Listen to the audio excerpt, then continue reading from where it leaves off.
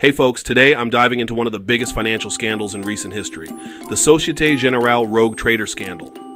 Buckle up because this one's a wild ride. Alright, picture this. It's 2008, the financial world is already on edge, and one man, Jérôme Kerviel, almost brings down a major French bank. Société Générale, one of the largest banks in Europe, found itself in the headlines for all the wrong reasons. But who exactly is Jérôme Kerviel?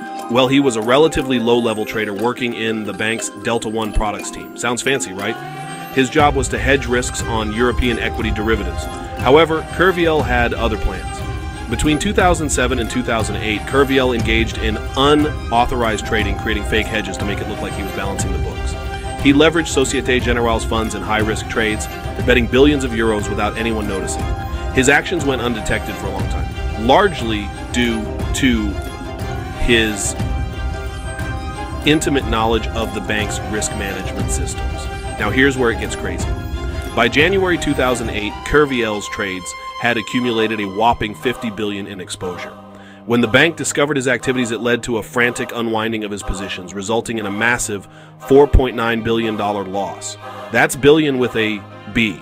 The aftermath was brutal. Kerviel was arrested and later sentenced to 5 years in prison, with 2 years suspended. Société Générale's stock plummeted, and the scandal shook investor confidence in the banking sector. So what's the takeaway here?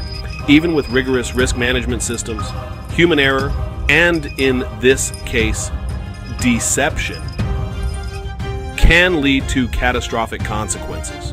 The Société Générale rogue trader scandal remains a stark reminder of the importance of transparency and oversight in the financial industry. All right, folks, that's it for today.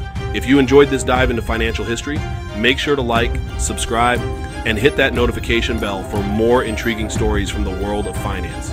Until next time, stay curious and keep learning.